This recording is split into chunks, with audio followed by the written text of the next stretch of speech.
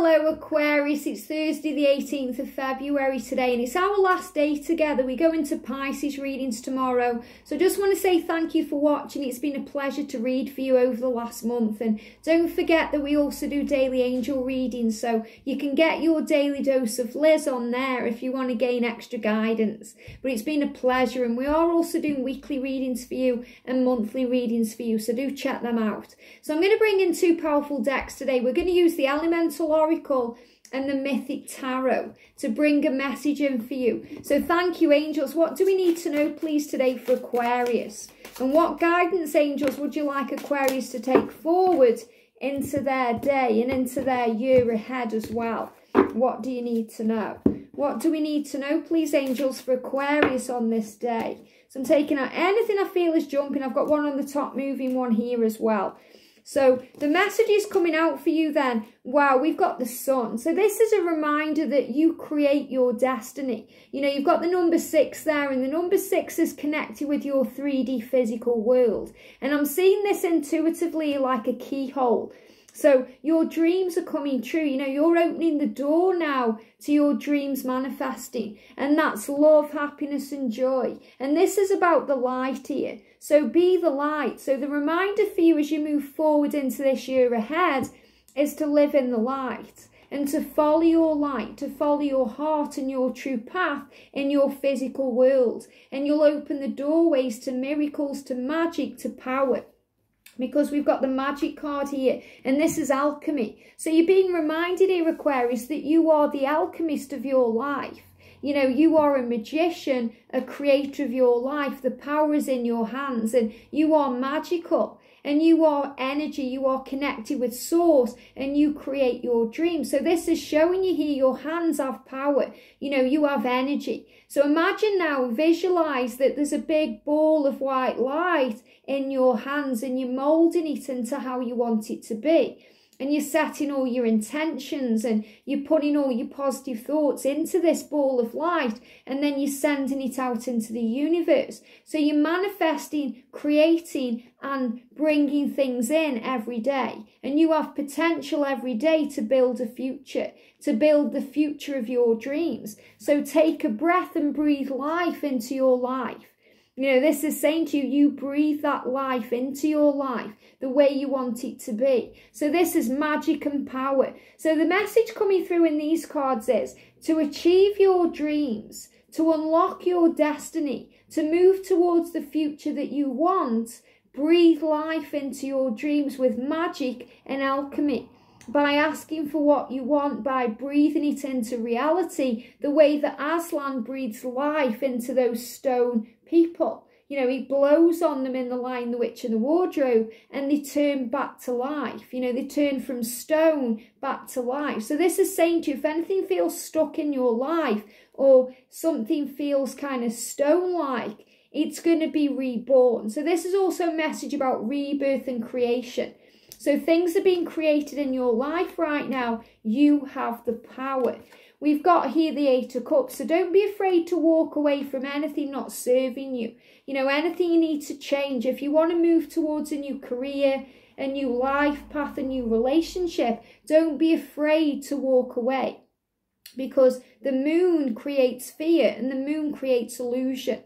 And this is showing you you're ready for a fresh start. You're ready for a new beginning. And you're ready to create the life of your dreams. And you will build it with power. You know, this is building a foundation. Making things happen. Support from above. So you're facing the future fearlessly, knowing that you are safe. And I feel there's a big transition between August last year and April this year. Becoming more powerful, knowing that you are strong and dealing with the fear. This is the shadow side of you. You know, releasing that fear, walking into the shadows and facing them head on and being you and not being afraid to make the right choices to bring victory in. So you're going to have the life of your dreams. You're going to show off what you're creating. Because you are powerful and strong, and they're reminding you to nourish yourself, to look after you, and to put yourself first. And that way, your dreams will come true. There you go. I'm going time for 2 on. Is that okay? Yeah, of course. There you go, look. Oh, thank you. Have a good day. Ta. Wow, you know, powerful. This is why everything happens for a reason. So on the last day, you know, the angels are saying to you, if you do this, if you know yourself, nourish yourself and look after yourself, you're opening the doors. You know, knocks on the door, opportunities, communication, blessings flowing in, gifts, everything you wanting is here for the taking. And that's what the Nine of Cups is showing to you. So great power coming in. You create your dreams. You are magical and you're where you're meant to be. So be proud of that today. You know, the Knight of Cups is a card of emotion, power, love. It's about something moving towards you. Blessings flowing into your life. Someone returning to your life. Your person coming to you with the emotion that you've been seeking. And that's showing you that, you know, security, love, joy, bliss, happiness, money, success, wealth, all the riches you're dreaming of is coming in now. And this is because you're unlocking the door. And you're opening up to the truth of who you are, where you're going, what to do. Because you are powerful and strong like the Empress. So this is a great message for twin flames. You know, you are the Empress and you are the alchemist of your life. You are the creator of your life. You give birth to your dreams by nurturing your dreams, nurturing who you are and being good to you. So the angels are saying to you, as you move forward into the remainder of this year, be good to you.